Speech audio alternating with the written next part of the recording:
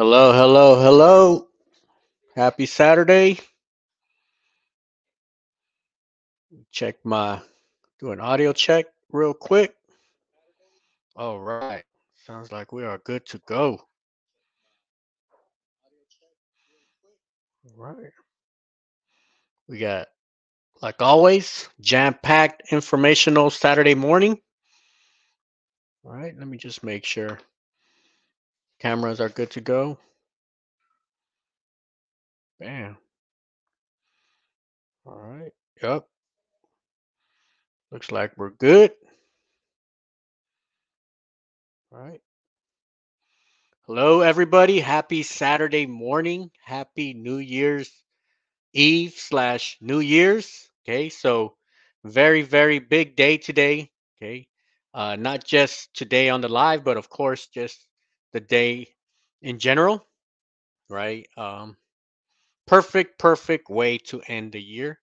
Okay, crazy thing is that last year we started the New Year's on a Saturday. Okay, that was episode week 1 last year where we started our embroidery class for the first time. I didn't know, I had no idea. Okay, I just had like a crazy idea. Hey, how about I start something new, an embroidery class every Saturday morning? All right. And really, I didn't really know what I was getting into. I didn't know all the work that was going to come behind it. I didn't know all the equipment that was needed to go live. Okay, but here episode week 52, our last video, no better way to finish our year, okay, of course, with a live embroidery class. Okay, and today's episode, right, very special episode. Okay, the secret to embroidery. All right, the secret to embroidery. And really, there is no perfect answer. There is my answer to this question, right? The secret to embroidery. Everybody has their own secret to embroidery, right? Especially depending on what level you're in and what experience you've gone through. Okay, everybody has gone through different experiences. Everybody has seen different types of situations. Okay, but really, today I want to share with you my secret to embroidery. All right, and of course, there's probably, I would say, about 100, 200 different secrets, right? Nothing's really a secret. Everybody has their own, right? So when I do give you my the secrets of embroidery, all right, just know we can easily. Okay, I'll try not to go off on a tangent, but really, when I'm answering that question, I can easily go into a tangent with that answer. All right, but I really have a answer that I was kind of thinking about for the past, I would say, 2 weeks on the secrets of embroidery. All right. This morning, I do have a question of the day. Okay. What was one of your proudest moments this year in embroidery? Okay. It can be a minor one, or it could be a little mini accomplishment, or something major. Okay. And I'll share mine in a bit. Okay. Want to say good morning. All right. Looks like we have a jam packed show today. Everybody is super excited, right, about learning about embroidery. I love embroidery. I'd be doing embroidery Saturday morning no matter what. Okay, Saturday morning is my go-to day. Um, no matter what I'm doing, whether I'm going live, I'm not going live, I'm doing embroidery no matter what. So, what better way to go live, right, and talk about embroidery? And if you have any questions today, make sure you put a Q. And if you want to add any information, okay, I know we have a lot of talent in our viewers, right? We bring a lot of talent when we put all our brains together. Okay, we come up with a lot of good ideas and a lot of good information. All right. I want to say good morning. Good morning, Bevy Jean. Happy New Year's. All right. Um, so handmade. Good morning. Demps. Good morning from Florida. All right. I know the weather's way different than it is here. Super cold here. All right, right. Roller, Tammy, TMG in the house. All right. Good morning. Happy New Year's. All right. Robin, Matt Gilbert. All right. So we are also on Facebook. I usually don't go live on Facebook, but I'm trying it out. Trying to do some new stuff for the New Year's. All right. Wishing you a happy New Year's from the UK. All right. Thanks for all the help, advice. First time embroiderer. All right. Happy to have you here. All right. Good morning, Alicia. All right. Barb, good morning. Happy New Year's. And all right. We got a good jam-packed house. Good morning, Elisa. T-Town in the house. All right. James Tubb, good morning, all. Bam. Thoreau from Germany. All right. Good morning. Grateful Designs, good morning. Chanel Lundy. All right, right. We got D. Paradiser from Paris. Rhonda Hall, Houston. Good morning. Ruben, Paris. Jane, Hector from Compton. Compton in the house. All right, all right. Looks like we have a good jam-packed crowd today. Okay. So let me go ahead. Let me start off with, of course, I want to say Happy New Year's to everybody. Okay. Super exciting day. Super exciting because I don't know about you, but New Year's, right? It always feels like there's a reset button. Like at 12 o'clock, midnight, right? We push that reset button and it's like we're starting fresh, right? Everything that we've learned, we jam packed all that information that we learned and now we use it for next year. Okay, so we're definitely pushing the reset button and we're starting from scratch. Okay, of course, we're not starting from scratch, we're starting with all that information that we learned. Okay, one big accomplishment that I got this year, and really this week, I really had time to kind of sit back and go over, organize some of the titles, description, little small detail stuff that you got to do to the videos. And I was fixing the playlist of our live Saturday morning embroidery class, and I was calculating all the hours. Okay, the hours. Hold on, let me see if I could look at it right here. I was pulling up all the different hours and calculated how many hours of classroom we had. All right, so we had a total. Oops. With a total of 47 classes. All right. So 47 live Saturday mornings this year. Okay. And it all totaled up to more than 100 hours. Okay. More than 100 hours of just embroidery information. All right. So for those who kind of started from the beginning, or no matter where you started, right? For everybody that's been following us.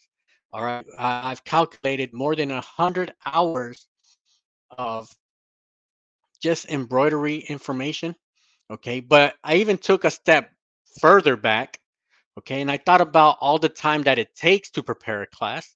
And that was my biggest accomplishment this year, was not just how many hours we went live, but which was about 100 hours. If you divide 100 hours divided by 24 in a day, that's almost over 4 days of just information. All right. So let's say you wanted to start the embroidery class and you want to start from scratch. It would take you 4 days to watch that whole playlist. Right. So a lot of information right there. And when I did take a step back and I kind of thought about it, I would say, because there's a lot of preparation on the classes. There's a lot of research. Sometimes I know why I'm doing something, or sometimes I know how to do something, but I need to know why we're doing something. Because in embroidery, there's a lot of tribal knowledge. There's a lot of stuff where somebody will tell you to do something, but you don't know exactly why you're doing. Okay, so a lot of stuff that we talked about this year is the who, what, where, when, how of embroidery. And a lot of times I had to go back and look at and research why we're doing certain situations, or who started with this type of settings or situations, right? So I would say you add another 3-4 hours to our live shows. Okay, that would be another 4 times 3, 12, right? that would be about 12 days of just putting out information or gathering information. So my biggest accomplishment is just the amount of information I kind of gathered. All right, not only from the lives, but just questions that I get. I get about, I would say, a good minimum 20 questions a day. All right, and you times that by 365, and some questions requires me to go back and research and figure out how to answer certain questions. All right, because there's some questions where I can't just, I don't have that info on the top of my head sometimes, or I want to make sure I give an accurate answer. So sometimes I go back and I answer questions. All right. So to answer my question of the day, my biggest accomplishment, I would say just all the information that I gathered, okay, and all the information that we have here now on a playlist. And of course, they're always available to view, okay. Sometimes I go back and I rewatch some of the live shows and I pick up information where I'm like, okay, that makes sense, or I want to dig more deeper into something or a question that somebody had. All right. So I'm always learning from going back to the replay. All right. So it's always good practice to go back, practice on whatever we're talking about or anything that we're learning. And of course, the best way to learn something is to first absorb the information and then actually get some hands-on practice on anything that you're learning. All right.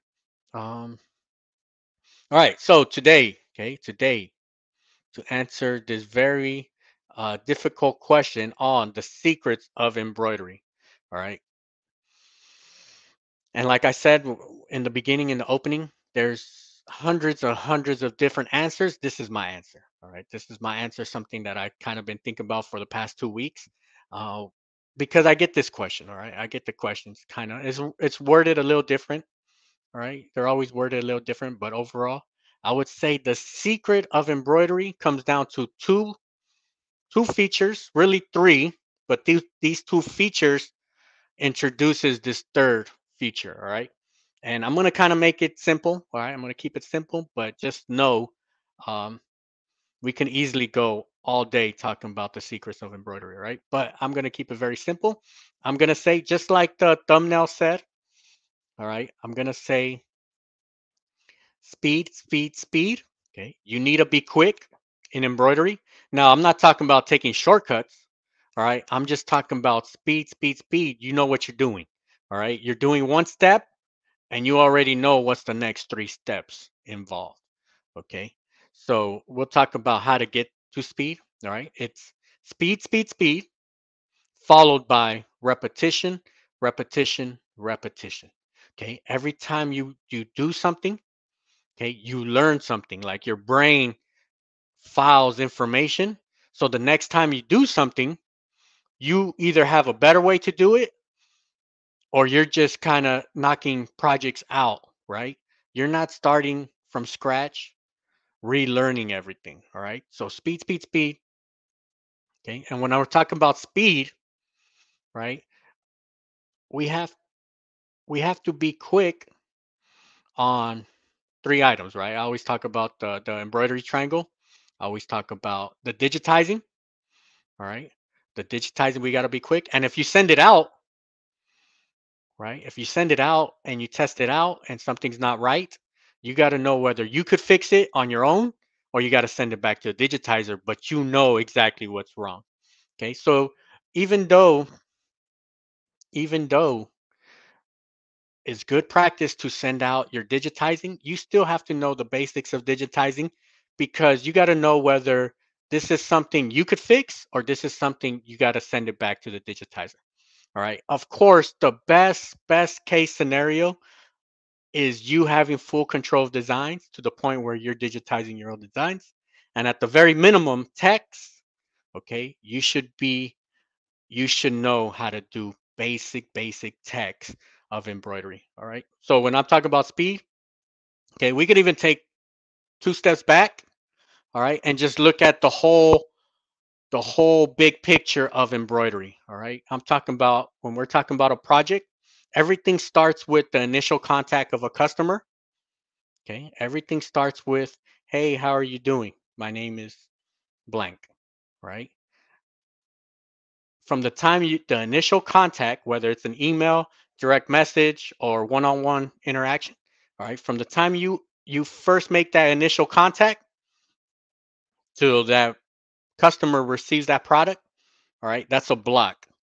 Okay, and then if we chop it up, okay, and this is going to lead to my third item of my the secrets to embroidery. All right, from the time you meet that customer to the time you confirm, okay, you confirm the artwork, the stitch out, the sample stitch out, and you get paid, okay, your initial pay, whether you pick up pay in full or you collect payment in half, okay, depending on how you conduct business. Okay, I always collect full payment up front.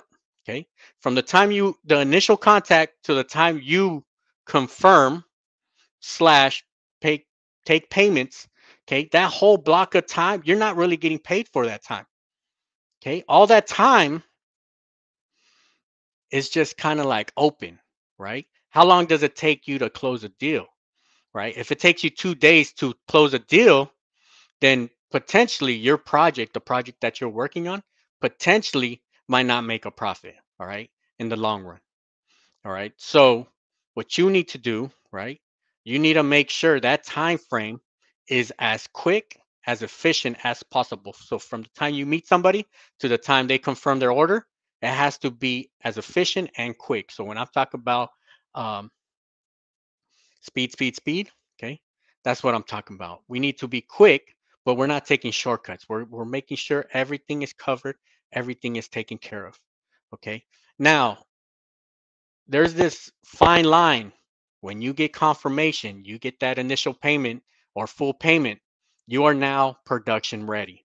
Okay. And I'm gonna say that is the sweet spot of embroidery. That there, right there, production ready, that is the secret of embroidery. Because at that moment, that's when you start making a profit. When you are production ready, okay, you're ready to go. Now you're actually creating items to make a profit. Okay, so up to that point, you are not making money. From the time you make that initial contact, so you do samples, confirmation, up to the point you get paid, you're not making any money at that point. So the longer you extend that time, okay, the less you're gonna end up making in the big picture of things.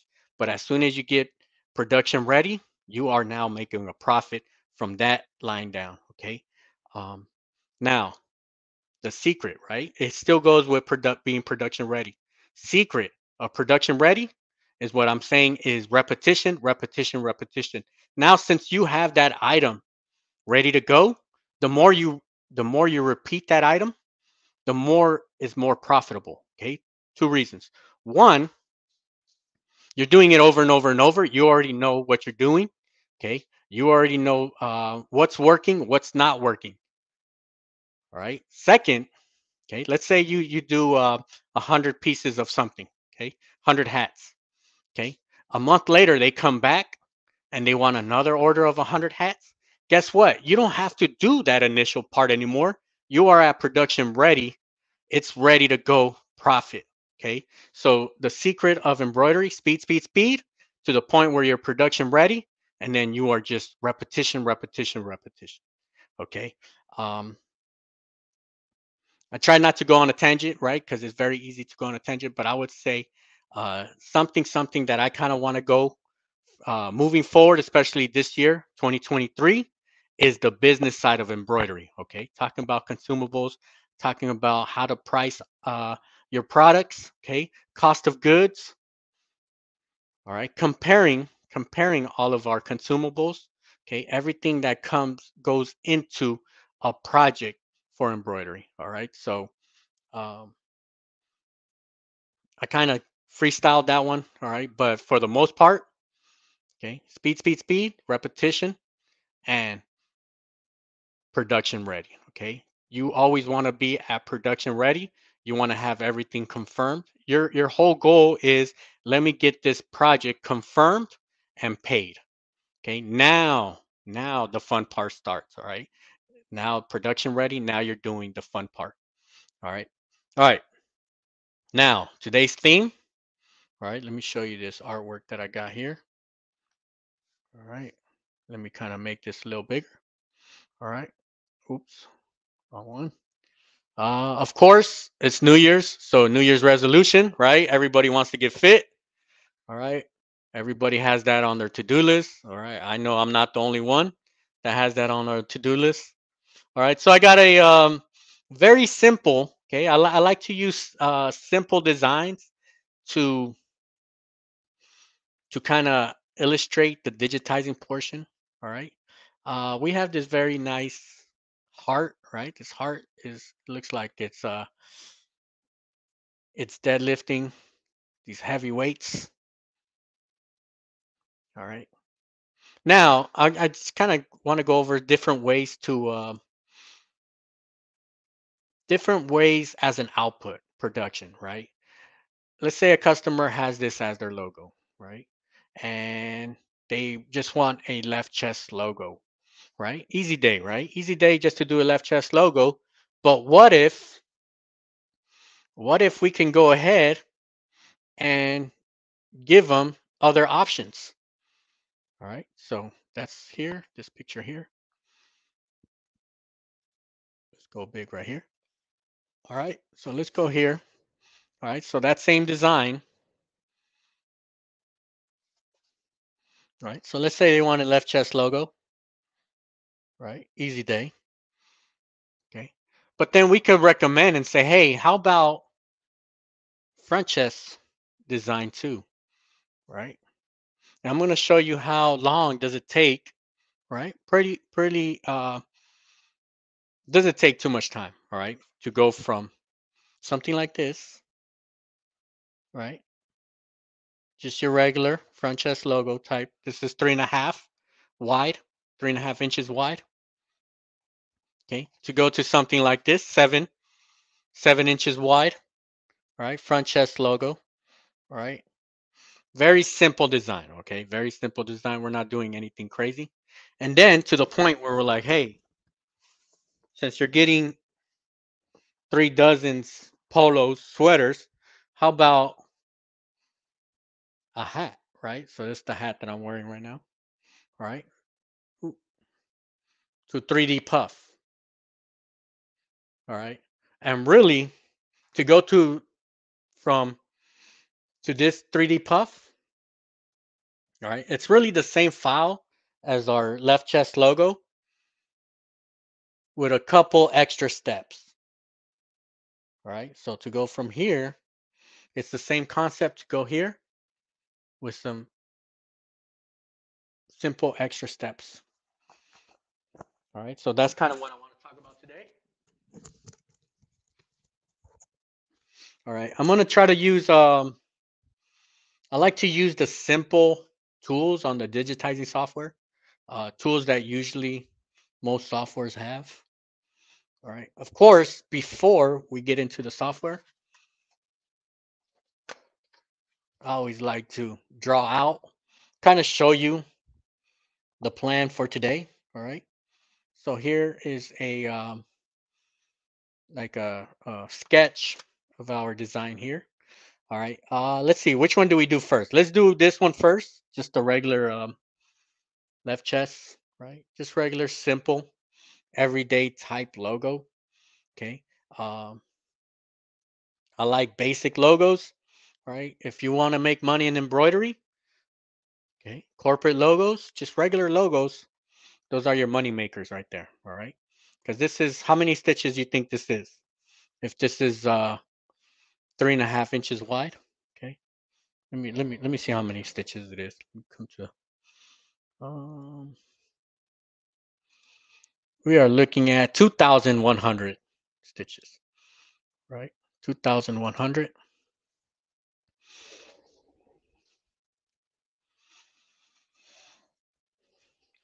All right. This is money makers right here. All right. So if you're working with corporate type businesses, all right, they don't have anything crazy. They're not coming with crazy logos.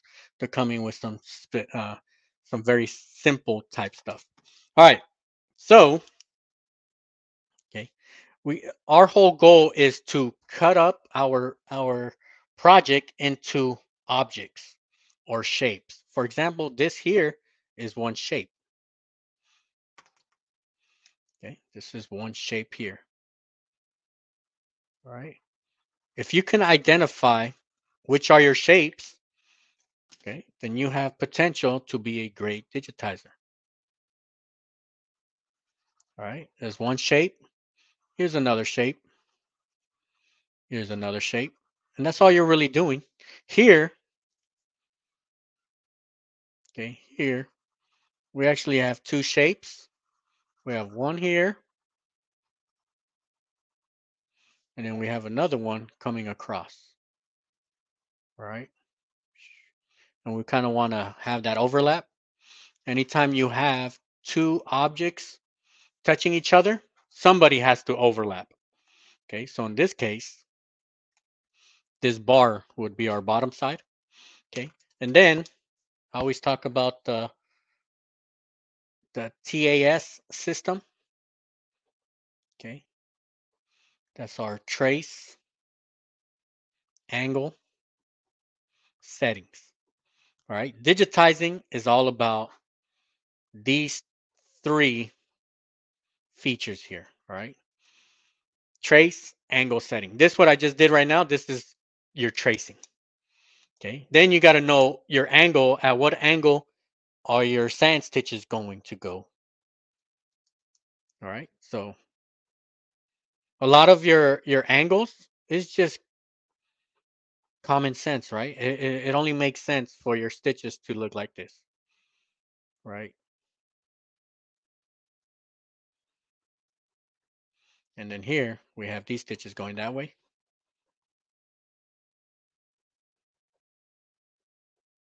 And then this bar, the end of the bar, we'll have it going this way.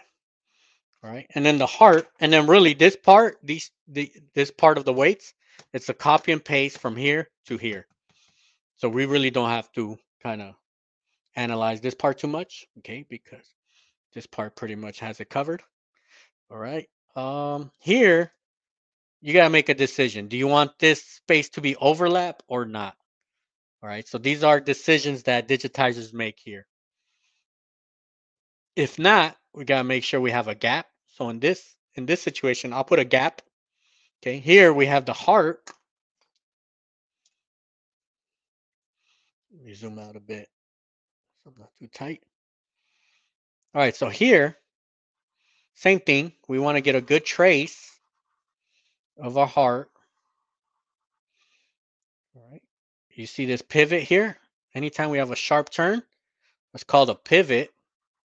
All right. Very important when we're digitizing. All these are rounded. When we get here, another pivot, that means it's a sharp turn. All right. These are all rounded. And then here for the heart, this is the special part here. All right. Some notes we want to make here. We want a gap from our heart. All right. And then another gap. So if we have a gap, we don't have to worry about um, our overlaps right here. Okay. All right. Here, this is important here. We got to know. So we already took care of our trace. Let's take care of our angle. So we know at this point, our stitches should be at a 90 degree. Okay. Here,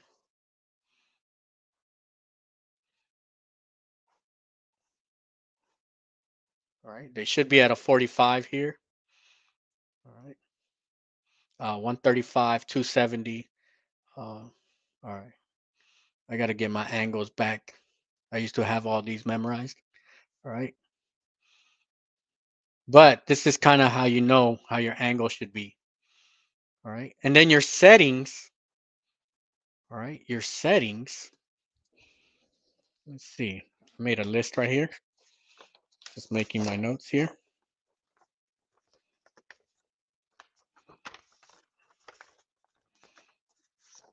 I want to show you these notes that I took right here.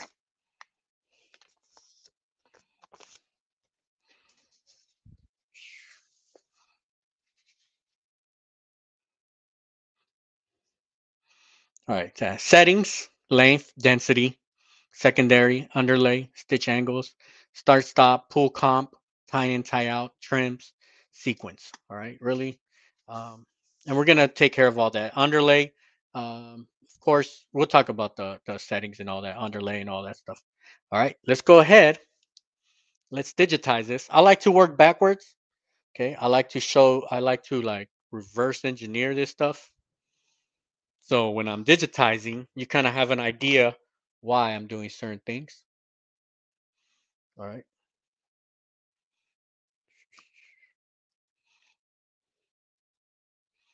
All right. Hey, good morning, T-shirt chick. All right, good to have you here. We have Analdua 86, first time here. All right, welcome. Simbawa from Uganda. Happy New Year's. All right. Good morning, everybody. All right, good morning, Lonnie. Silver City, North Carolina. All right. It's the last episode of the year. Now, let me just make this announcement, all right, before we start right here. Big announcement here. All right. Couple of announcements. One, I just bought Embrilliance. Okay, I know I get a ton of questions on Embrilliance. Um, I just bought it. I bought what is it? Stitch Artist 3. All right. So I've been diving deep, going through all the settings, all everything. Okay. I really want to a lot of the right embroidery. It's pretty much all the same throughout different softwares. All right. So I'm looking forward to really getting into it.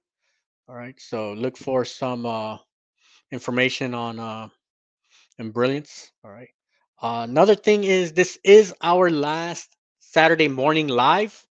Okay, not just for the year, but coming next year because today, actually in 10 days, I'm moving. Okay, I'm moving to Virginia. The shop here, my wife, she's still gonna be running the shop here, so we're still doing our everyday work here. Okay, but I am uh, I'm about to change duty station because I'm in the Navy. About to change duty station to San Diego, but before I move to San Diego, I got to do a lot of training throughout the East Coast. So I'll be in training, all right. But of course, I'm gonna go hard on the lives, on the videos, on all everything about embroidery. So that's gonna remain. Okay. I just don't have a date. I don't have a specific locked in date when I'm gonna go live. Okay. Of course, Saturday always works. I got used to Saturday, so I might bring back the Saturday. Okay. I might bring back. Right now, I'm pondering whether I should get Saturday, Tuesdays, Monday or Tuesday. Okay. One of those 3 days. All right. Or maybe I do both. I do a Saturday and a Tuesday. All right. So it's still up in the air. Okay. But we're gonna go hard. All right. We're gonna go hard. A lot of it is gonna be on the softwares, different software. So so far I got Wilcom. Of course, we're gonna go strong on Wilcom and Brilliance, and I'm also gonna open up my Chroma and go deep into the Chroma too. All right. So look out for that. All right. And the business side of embroidery. All right. We're going to dig deep and we're really going to dig deep and go into these consumables, cost of business, cost of goods, cost of garments, right? Different brands and all sorts of good stuff. All right. All right. Uh, all right. All right. Let's see. We got a question. T Town. Do you know if combining closest joint is the same thing as branching or no? No, it's different. I'm gonna do a closest joint here on this example, so it'll be a perfect time to show you. Uh, what branching does, it brings everything all in one, kind of like in one object. So it locks everything in one object. Closest joint, you still have all your objects are still separated. Hey, Sidar, good morning. Happy New Year's, right? All right, all right. We got good. All right, let's get busy right now and digitizing. All right, all right. Let me see. Can you write the angle degrees on the heart shape for us? All right, I'll show you right now, right here at the digitizing. All right. But actually, yeah, that's actually a good. let me just show you what we're talking about right here. So this one here, this one's the easy one, 45 degrees. All right, 135. All right, 270. All right, and then 315, 320. All right, 15, question mark. All right, we'll check it out on the software. All right, I used to know all my angles perfectly by heart because in the Navy, you got to know all that information. All right.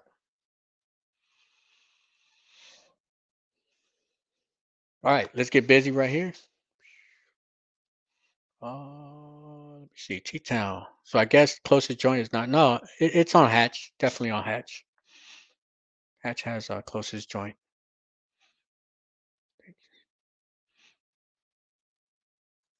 All right, bam. All right, let's get to the fun part. All right. Um, so the first thing is when you're looking at this design, okay, if you're looking at this design, what would you digitize first? Okay, so these are the questions digitizers need to make. All right. What do you stitch out first? All right. So usually, okay, no matter what you're digitizing, you always want to start from the inside out. Okay. Of course, there's certain times where you change stuff up.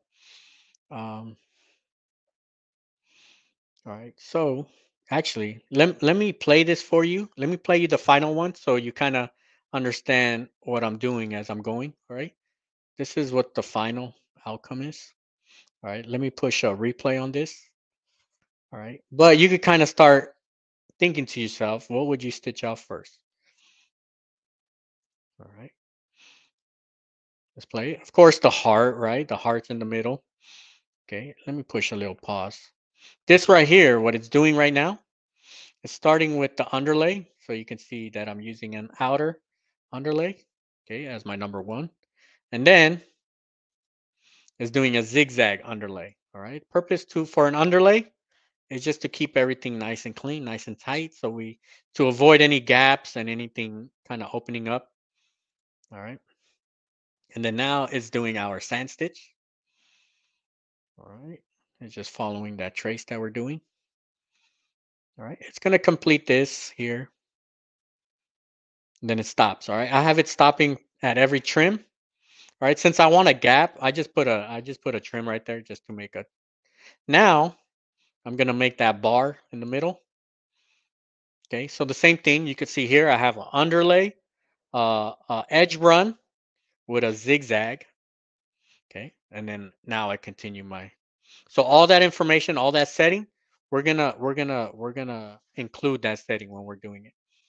And then it's gonna transition into the next object. Okay, so that you see how it's under this object. Okay, it's gonna do the underlay. It's gonna start the fan stitch. And then here I actually have a closest joint here. So it's gonna continue, start from bottom, finish there, and jump to the next object. All right, so now it's doing that one. Jump to the next one. Go to the next one. All right, cut. Now it's going to do the next side. All right, bam. So same thing. All right. So pretty straightforward. All right, straightforward. But I want to show you this side so you kind of can follow when I'm doing it here. All right, so here, all right, we're going to use the column A. Column A, usually every software has column A. All right, as we're digitizing, you're setting your angles here. Right. So for example, here, when I click one side, let me change it to metric. And then you could also measure it, right? You can measure your distance. So 3.72. All right. So when you're clicking on the column A, you're setting your angle. So when I do this next click, I just set that angle according to how I'm lining up my lines. So here, this is where you're setting your angles, right? Here, you're kind of like estimating, right? So here, I want it to be a 90-degree. Okay. And then here, you just want to picture the way your angles are going to be. So here it's the 90 degrees. So I want to be straight up. All right. So that's all you're doing. You're clicking one side to the next side. Here you want it to be 90 degrees. So you want this click to be right up, right above this one here. Okay. So really, you don't have to know the angle. Here I'm at a 0-degree angle, right? You don't have to know the exact number, but you got to know how it visually looks. Okay. So here and then here, I want it to be pointing down. And you could always go back and adjust your angles. It's not like you're locked in, okay? Because sometimes something doesn't look right and you got to fix it. All right, since I want a gap, I'm not going to go all the way to the tip. I'm going to kind of leave it here because of the push-pull. Bam. All right. And then select it, H. All right, these are the angles that I just said. So let's say like this one here kind of looks a little off. All right, so right now it tells you the angle here. Okay. Sometimes you're just going off what looks okay. Okay, so here I want it to be 90. It's at 89. All right. 89 is fine. All right. 88. All right. But if you need it to be perfect, all right. This right here, I said it was 45. Well, this one's still not in the middle, but yeah. So somewhere in between here is like a 45. All right. So that's fine right there. This one here, I want it to be at 90. Let's see if I got it 90. Oh, perfect. 90. All right. So we're good there. All right. You could do your settings right now or at the very end since everything's going to have the same settings. Let's see. For my bam, bam. All right. Settings. When we're talking about settings, right? So I gave you that list of items. 38 is usually a good one. Special underlay center run. So you could put a edge run. Then I kind of move it. Let me show you what an edge run is right here. Right? Edge run is this one. So that line in between. I call it like railroad tracks because they're gonna put some railroad tracks, and then you could put a zigzag in there. Right? So we saw that one. All right. So I like to have these three boxes lit up here. My object properties, this is where I put all my settings. My color object list, this allows me to set up my sequence, what goes first, okay? And then this third one, design information. I like to have this design information because it tells me how many stitches I have, and most important, how many trims I have, all right? So something that I always want to check at the very end is how many trims do I have, all right? So let's continue here. All right. This should be fairly quick, this one. All right. I want to have a gap right here, so I want to make sure I don't get too close to it. All right. So same thing, just setting your angles. Every time you click, right, you're connecting your lines. You're kind of setting up your angles. Okay. This part is going under the weights. All right. Reason why I extended it because this is going under since I have two objects combining. One object always has to be under another object. All right. Not always, but for the most part. All right. Now we do this part here. All right. Good thing about the column A, this one here, it tells you how long your stitches are. So for example here, 5.5, 5.41. All right. So I know I'm getting a good solid sand stitch there. Okay. And then here,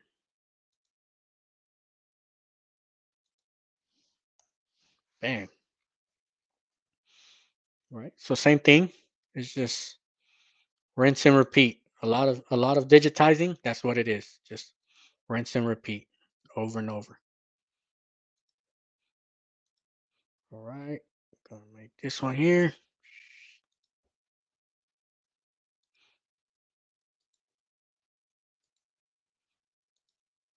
Get that curve. Bam. Then here, gonna have a little small. And I'll show you something. Usually you don't want your stitches. Um, I don't like to have my stitches lower than zero point 0.4 millimeters. Right. So for example here, right at the very tip part.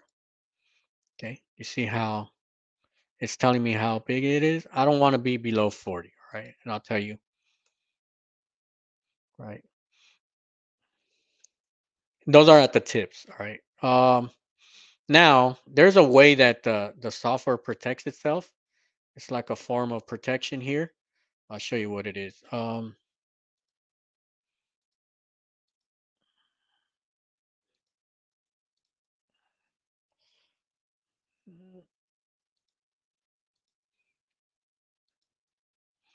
There's a setting that tells you the smallest stitch that you want. So I have it at set already at zero point 0.4. So even if I were to go below zero point 0.4, okay, it would just it automatically moves it up to 40. All right, all right. I kind of forgot where it's at, but there's somewhere a setting that tells you your minimum stitch, what you want it to be at. All right. So I'm drawing a blank right now, but just in case, reason why I want to show you that, because just in case, let's say H, just in case I were to make this like super close to each other, all right, the software is still going to protect itself and it's not going to go below zero point 0.4. All right. All right. And then D, bam. This one, I have it running the a different. So from here to here, bam, this one goes straight and then it starts curving. Bring this out a bit. All right. Now, let's talk about closest joint. So right now I have 6 trims. All right, I have 6 trims, and let's make sure our sequence is correct. I already know it's correct, but the way you make sure your sequence is correct. I know it's the same for hatch, okay? Where you select one, select the next one. You select them in order that you want them to stitch. Then up to the top right where it has those 1, 2, 3, it says sequence by selects. Okay, just click on that, and it'll put that in that order. All right, let me lock this drawing.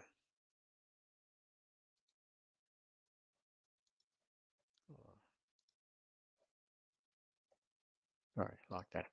All right, now we have 6 trims.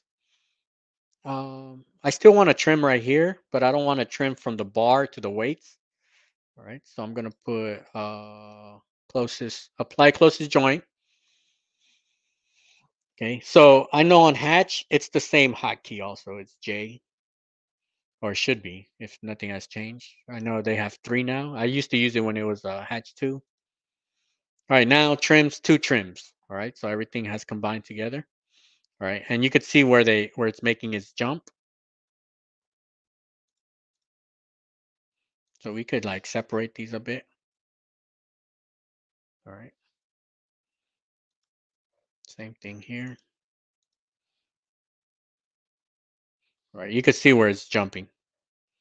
All right, it's gonna finish here and then it jumps to the next one. So that's what's called the closest joint together. And then these two could combine. Actually, this one I want it to be a little closer here. A little overlap right there. All right, bam, bam. Now we could grab these 3 or these items here. The power of duplicate. All right, we duplicate, we flip it horizontal. Then we put a negative sign on the x-axis. Right, now we can line it up right here. Bam, right there. All right. Now, make this item right here. We need that overlap. Actually, it has a little bend. Make sure we get this little bend on it. So put a little curve there. Bam, 3. All right. So right after this guy, this is where I put my select. Right after this guy, I wanted to stitch this one, this one, this one, this one to third, sequence by select, and 1, 2, 3. So right now I'm showing 4 trims. Let's apply closest joint. Okay, 3. So that's what I want. I want the heart to be 1, the bar right side 2, and then the left side 3. Okay. Um, Select that. Just make sure our underlays all together. So we want to put a edge run. 50 is fine with a zigzag. Bam. So all of them should have. Yes. Zigzag, center run, edge run.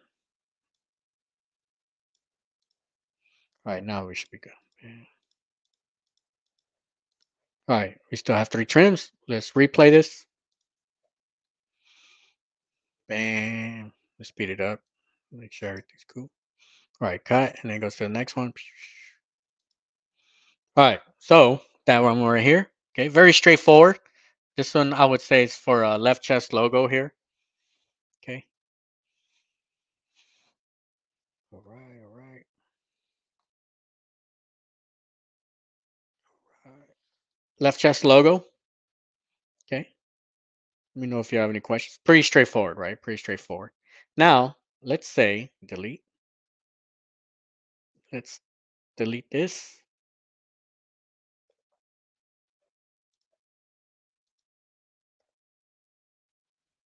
Oops. All right. Let's say unlock. Let's say we want to wow our customer and we're like, "Hey, let me show him other items that we can do." The width right now is at a 3.5, right? Let's say we want to go for a sweater, right? And right. So right now we increase it to 7 inches wide, right? As you can see here. And let me show you a replay of what we're gonna do right now. All right. So that one's here. Okay. Very, very straightforward. All right. This one here, we're gonna use the column C, the steel stitch. All right. So I know a lot of other softwares call it the steel stitch. Column C digitizes columns, borders. Right. Let's push play on this. All right. Does the heart first. Then it's gonna do our bar. Bam, all in one shot. And now it's gonna do the left side. All right, very straightforward, right? Okay. Um,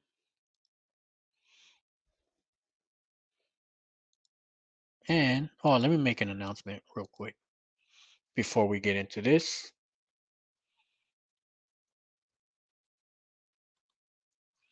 All right, we got Chi Aslan from Pakistan. All right, good to have you. All right, Jesse Gibson in the house.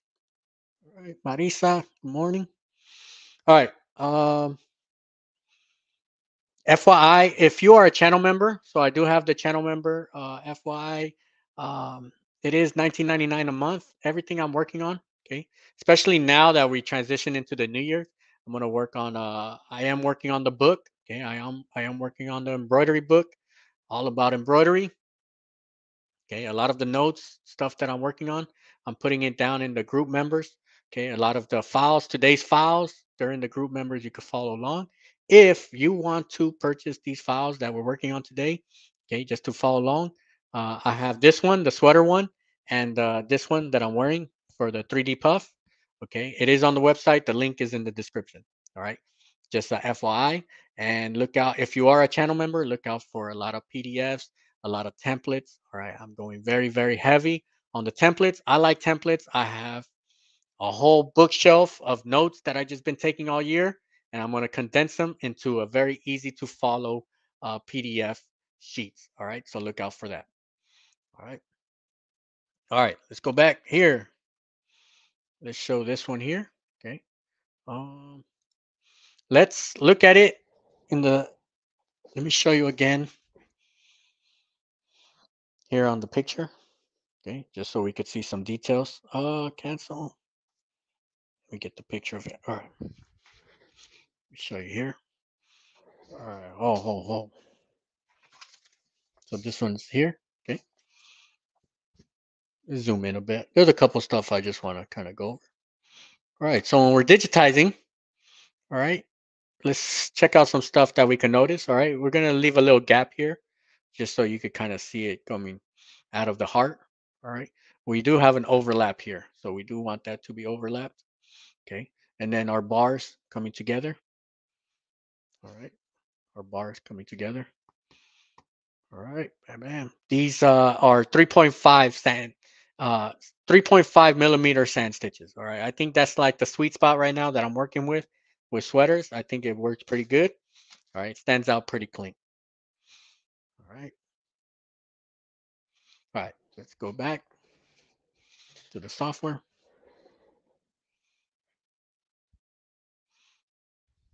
All right. Bam. Zoom here. Let me take out this one here.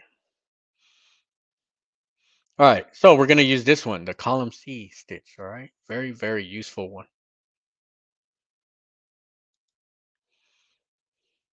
All right, and then TMG, Y different underlays on two designs. So in this, so yeah, this one here, I think this is the one that I put a center run. Yeah, this one has a center run, so you can see the center run. No specific reason. Okay, I could have put the edge run here. Okay, when I stitched it out, it didn't make like there was no noticeable gaps or anything, so I just left it the way it was. But that is a good observation there. Okay, all right. So here I'm going to column C. So when we're working with column C, you can look here, my settings. Okay, column, you put it for 3.5. All right, it's ready to go. We don't really need an offset. Okay. Sometimes offsets are useful in this situation, not necessary. So you notice I have a rounded circle around my cursor. That's telling me how wide my stitches are. All right. So let's say I put like something crazy like 8 millimeters. All right. You see how big that cursor got? That's how big your thread or your stitches would be. All right. So very useful just to kind of give you a reference of how wide your stitches are compared to the drawing. All right. So here I do want overlap. So I'm going to push in a tad bit here. Okay. And right here, all we're doing is tracing. Okay. Hold on. One more setting that I want to give you here. When you're doing with column C, I have it as a sand stitch. All right. So that's how we want to go.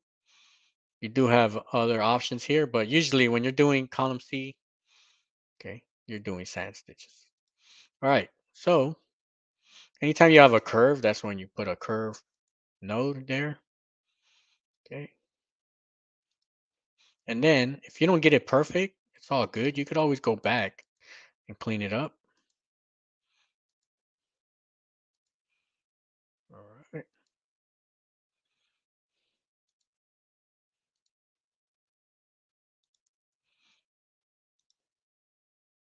All right, we get to here. Actually, you can put backspace. Okay, I'm gonna get a little closer here. Bam, right there. Sand stitch. Perfect. Perfectly laid out. All right. Bam. Then you put a walking stitch. So digitize open shape. Okay, you could put a walking stitch, walk over to this side, but we just need a regular walking stitch. And now go back to column C. Now walk back. Okay. Oops, it ain't like that.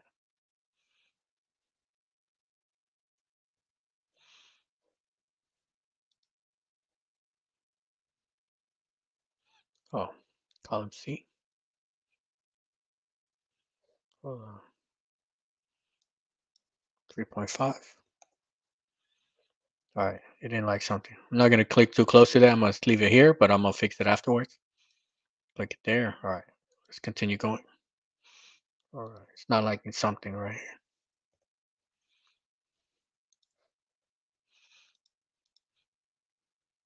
Let me delete that. I'll put that later. It's crazy. It keeps on pumping it up. 3.5.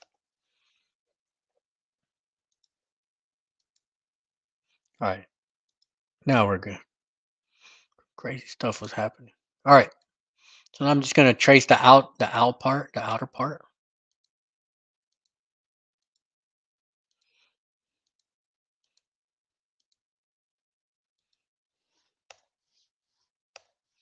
Bam, right there. Now we can kind of fix our sides here.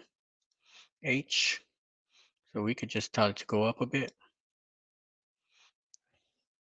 H. Actually, we could keep it like right here.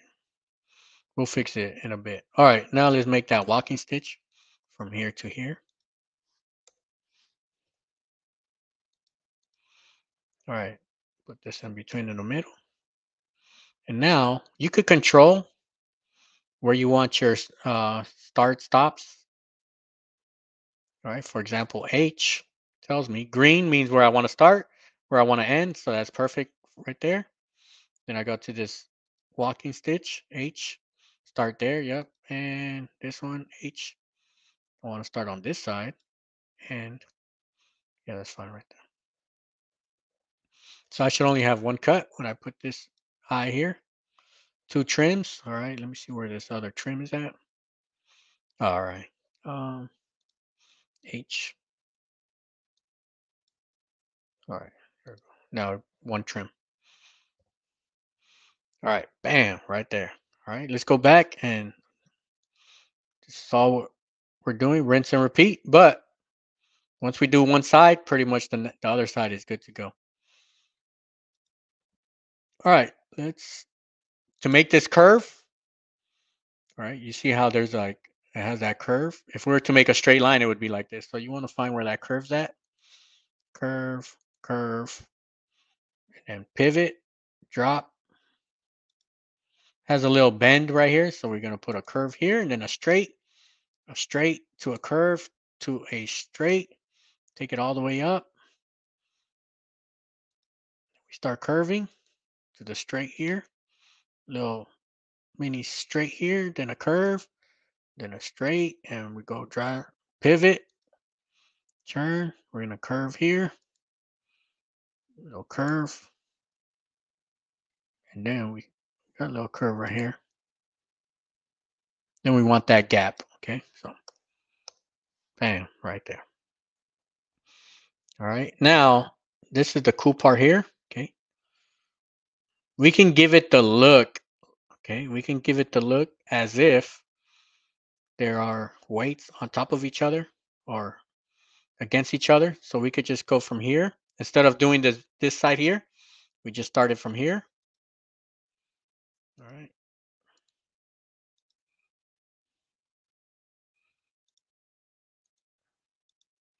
Bring it all the way in here. All right. So now it's giving the illusion, right, that something's connected to each other. Same thing here.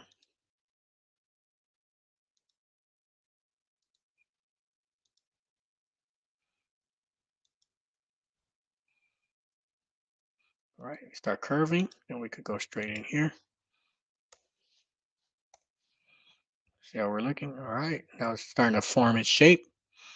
In here, same thing.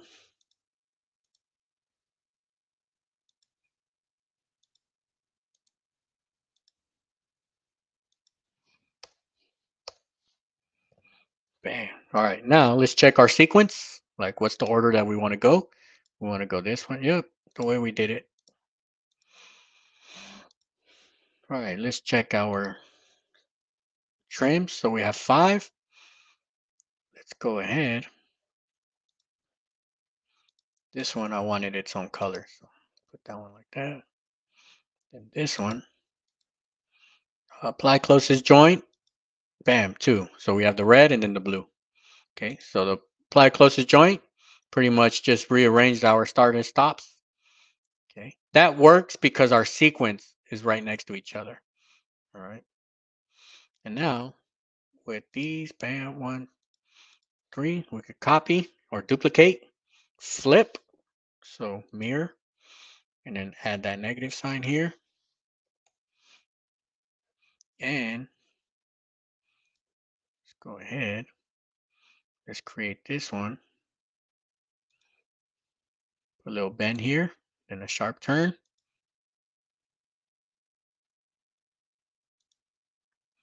Okay, curve, straight. Take it all the way up here.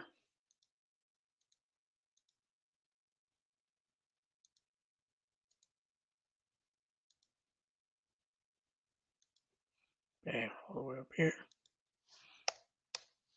All right, bam, it's a wrap.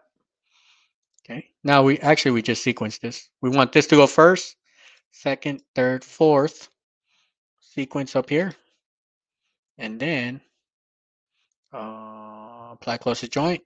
Bam, 3 cuts. Right, so we got red heart, 1 cut. Then we have right side of the bar, 2, and then the left side. Bam, 3. Okay, and then just select all. This is where you put your underlays. Okay, so we do have options. We could either go center run. So on the example that I have center run zigzag.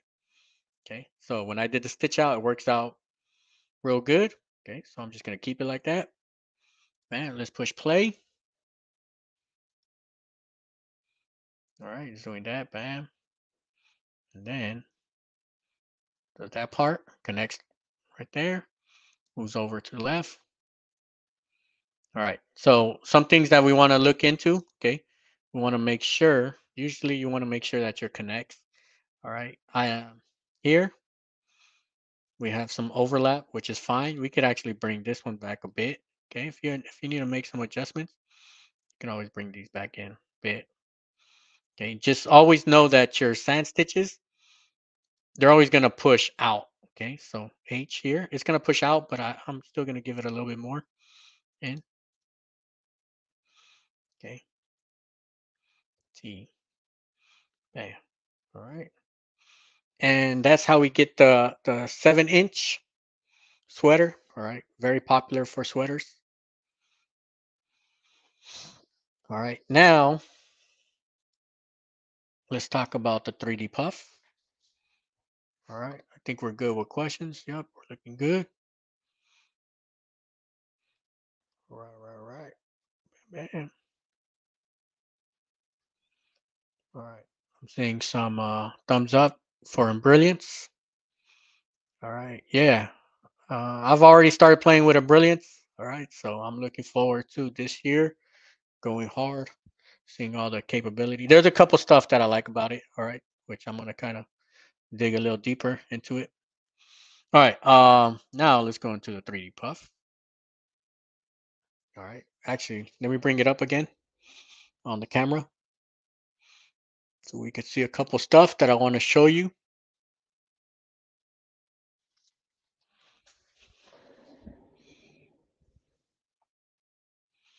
All right, let's see this 3D puff.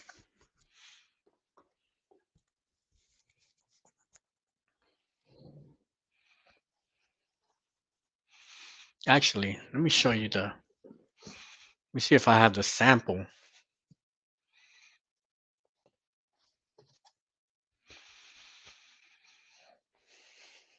All right, so before I put it on a hat, I'll sample it on a flat, like on a flat twill. Okay, but it's always different from twill, something flat to a hat. So let me show you. This was my initial. It looks very nice on on pink. Okay. Sometimes your initial, let's zoom in a bit. Your initial stitch out on a flat is going to look different than on a hat. All right. So a couple things here. The push pull, you can see it's kind of pushing in a tad bit too much, right, on the flat. Um, we're always looking at our. Let's see, yeah, we can see good right there. We're always looking at our this portion here, our capping. So these here are ends, our capping. Okay. But one thing that I want to make sure is to have spacing here. All right. Just so we don't have foam kind of stuck in between these lines. Okay, so what I did want to make sure, I want to make sure these items are now closed. So in the sweater, I had it open, but here I want them to be closed.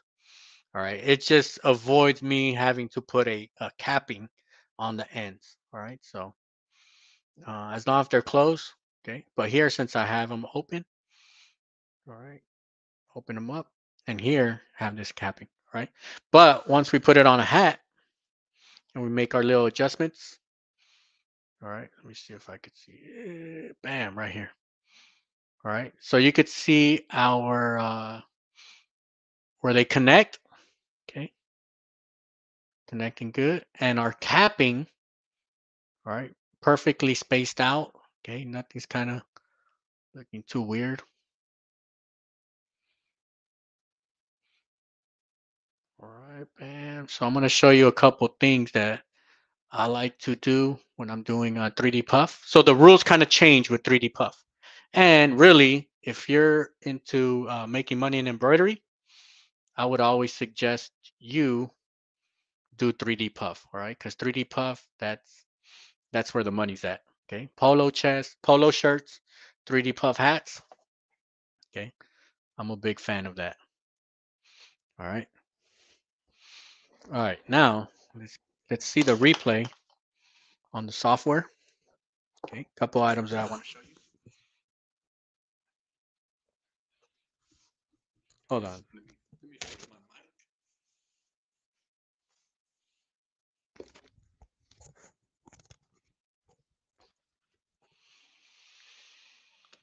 All right, let's push play on this. Let's see. Trims. So if you look at the trims, I have 8 trims. I'll tell you why I put 8 trims. All right. Well, you can kind of see because I kind of spaced them out. I didn't want to put a connector here that would kind of hold down the foam here. So each one has a so I have the heart as one trim.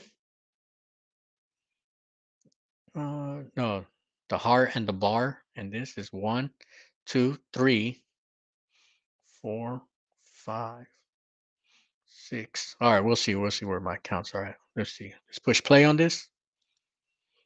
All right. So right now, we need a placement stitch. We need to know where to put down our puff. Okay. So this is a this is not the full area that we need to put a puff, but we get a rough idea of where to put our puff. Okay. Once we put down our puff, now the stitching begins. Okay. So you can see I started here on the top just to hold down that puff, and then I'm going to do the bar first here. All right. And then let's speed it up a bit. Okay. One thing to notice as underlay, you want to avoid as much underlay as possible.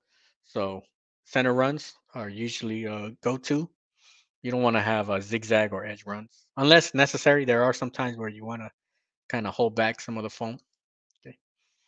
Very rare situations. All right, here. So I'm going to knock out this middle bar just to push out this foam out. And then I'm going to create the weights out here. Okay. Knock this part out. And then it's going to stop here. It's going to cut. And let's kind of zoom in on what just happened here at the very end by slowing it down. All right. So here, I don't want to end my stitches on the end where my capping is done. So let's go slow here. So what I'm going to do one side first. I'm going to stop here, go down finish the bottom part, and then I'm gonna have some overlap. So you'll see some overlap come out here. Okay, so bam, right there, it's overlapping. That's just to cover any gapping on our foam. All right, bam, right there. All right, then it's gonna go to the next one. I have a running stitch or a walking stitch going down to the capping. Okay, and then my capping is gonna walk to the next capping, and then it's gonna start the actual sand stitch. All right, so you could see the shape of it. It's gonna do the top side first. It's gonna walk down and do the bottom side with a little bit of overlap. All right, so same thing, just overlap. It just avoids having little gaps in between. Okay, then it's gonna do the same thing to the next one. All right, this one is gonna do a two-piece. It's gonna do this first part, and since it's connected to this piece, okay, we can do all this in one shot. Bam. It's connected there with some overlap here. So notice that we have some overlap. All right. So we got the left hand side. Now we're going to go and do the heart. Okay. I'm going to do a center run just to hold out that foam. And now it's going to, all right, let me pause here and just show you something. I have some overlap here just so I don't have to put a capping in between there. All right.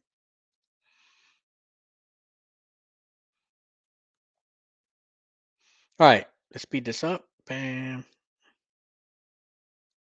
Just going to do all the way through. Finish out here. Right. Now it's going to go to the next one, and it's pretty much the same thing, right? It's copy and paste from the left-hand side. Okay. So let me fast forward this stuff. So same thing as the other side. All right. Some things that I want to point out here is this spacing here. Okay. I put the spacing just to kind of just two reasons. All right. Two reasons. One is just so our foam doesn't get all kind of ugly in here. Okay. Or less cleaning. Okay. If we have this foam, if we have this gap here, it allows me to remove that foam clean right there. All right. Yeah, and we want to give spacing between our so it looks more it gives the visual appearance that it's different weights with each other. All right. So sometimes you want to kind of change the picture around a bit. Okay. And then another thing I want to point out that's very important.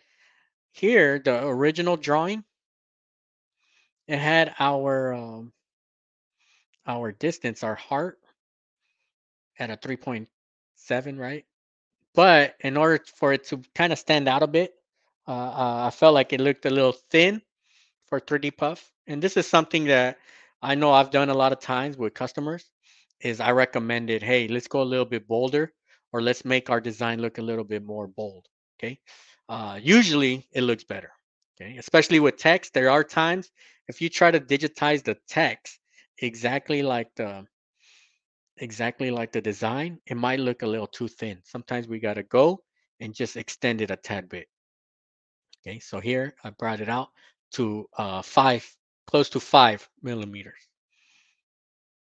All right, and let me show you how I go about extending this design right here. Okay, because sometimes it's not as straightforward. Sometimes you could increase the push-pull compensation, but in this situation, it would have done it on both sides, and I just want it to be on one side. Okay, so let me show you something. All right, let's hide this. Let's hide this. All right. So what I have here, you could see here on this drawing here. Let me see.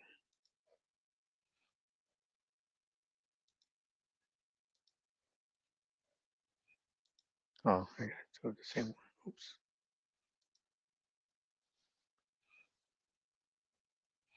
All right. What you could do, there's different softwares that do this.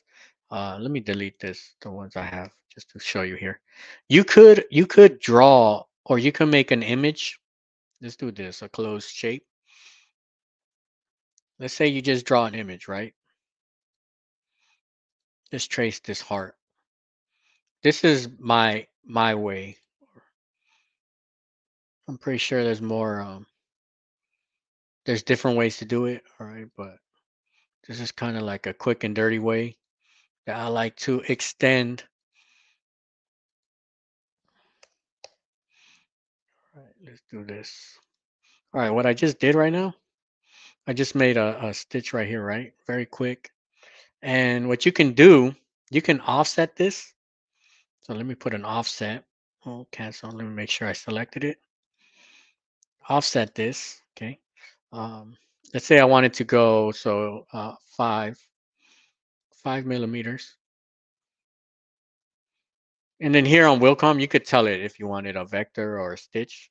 I actually I can make it a vector. All right. Bam.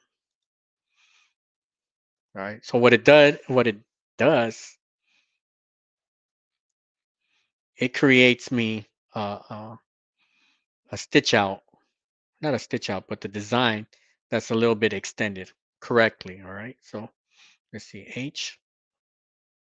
No, if I need to edit this, H, right? Because all this should be rounded, right? Sometimes when it does an offset, it's gonna kind of do some crazy stuff for you.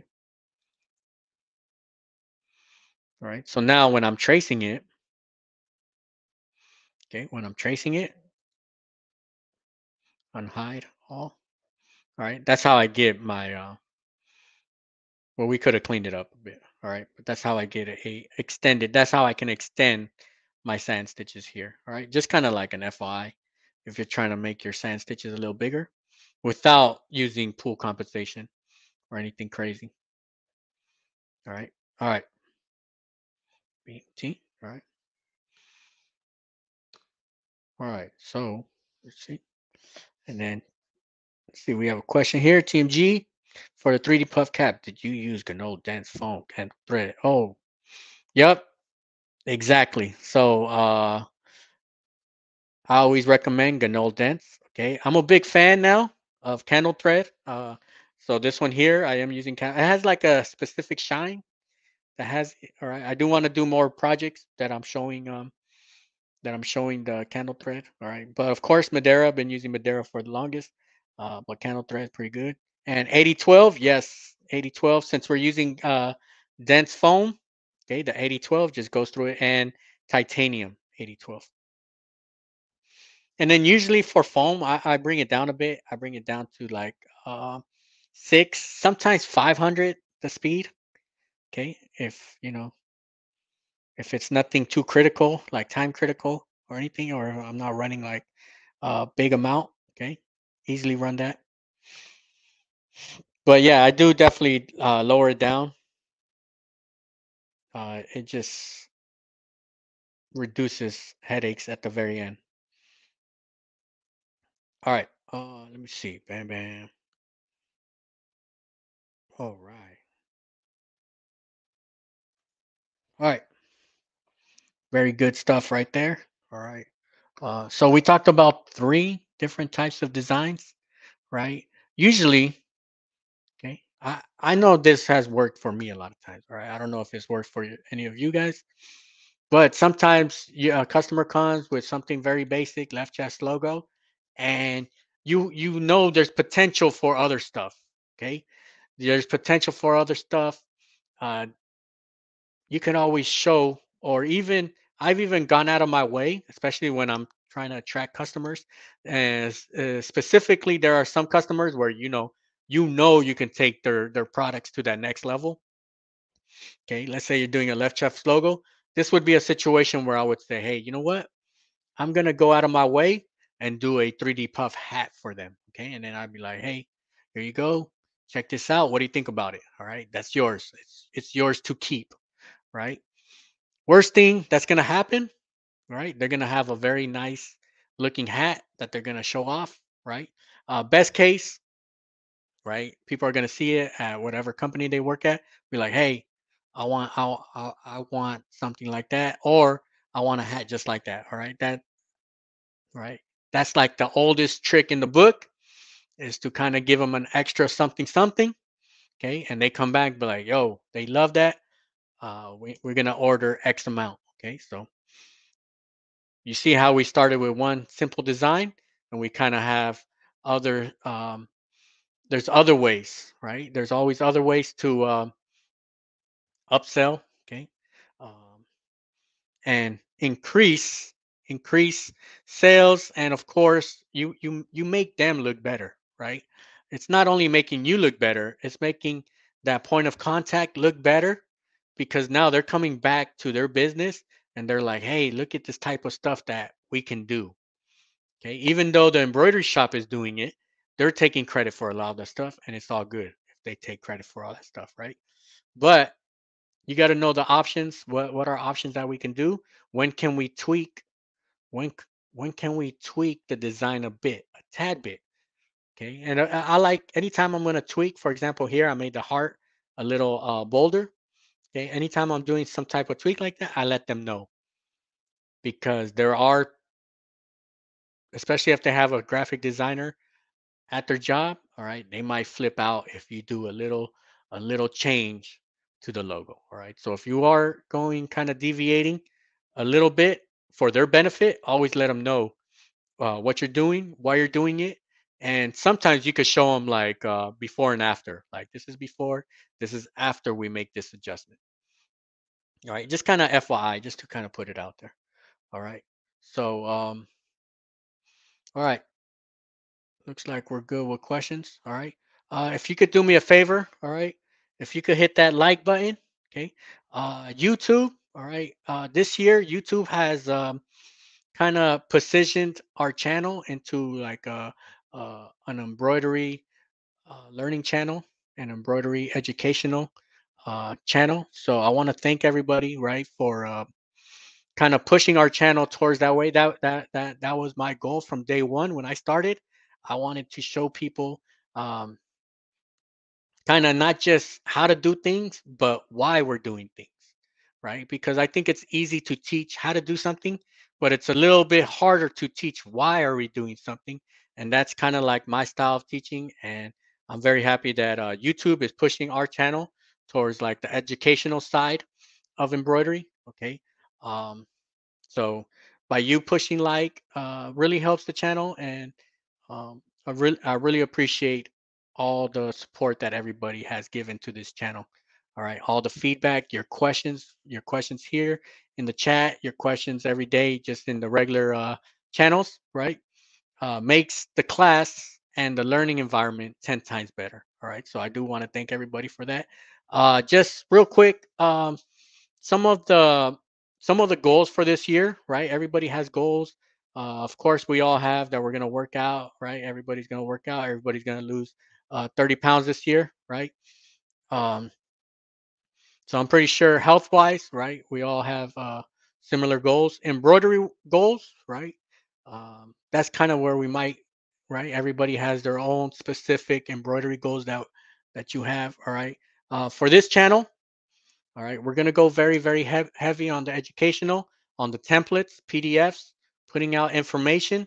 Just so if you do have a question, sometimes you don't have time, if you're like crunch time, you don't have time to go through a different tutorials and try to find the answer, right? Sometimes if you have something ready to go, okay, I want to share all that information that I have here on my bookshelf, right? I have a bookshelf just full of papers everywhere. I want to combine them, put them all together, and make it an easy source. So if you ever encounter a situation, right? For example, tension is always like year round. That is our number one question that we get, that somebody can't set their tension. But if you have a booklet that kind of shows you, quick reference, just to sometimes sometimes the correct answer, you just want confirmation. So sometimes if you have PDFs, if you have references, okay, like quick references that you could go to, bam, all right, I'm good, right? Because sometimes that's all we need in embroidery is just confirmation that we're doing something correctly. All right, so look out for that. I'm gonna go real hard on that. All right, and of course we're gonna keep the live. If you can tell me what days work best for you, okay, that way I could kind of get a good survey. Okay, does Saturday morning work good for you? um, Saturday mornings worked excellent for me this year. All right. But if there's another day, right? Tuesday afternoon, I think I like Monday afternoon, Tuesday afternoons are looking real good for me. All right. So if there are suggestions, if there's any feedback, all right. Um, I'm very thick-skinned. Okay. If there's any feedback, anything that I can do to be better, let me know. All right. Let me know. You're not gonna break, you're not gonna hurt my feelings. You're not gonna do, you're not gonna make me cry. If there's something that you would like to see, something, you know, where we can take that channel to the next level. All right. Let me know. Let me know. All right. Um, and and big thing also, I went live today on Facebook too because I'm kind of trying that out. But I am gonna put a lot of pictures on the Facebook. All right, a lot of our notes that we have. Putting it on Facebook too. So make sure you follow the Romero Threads, Facebook. All right.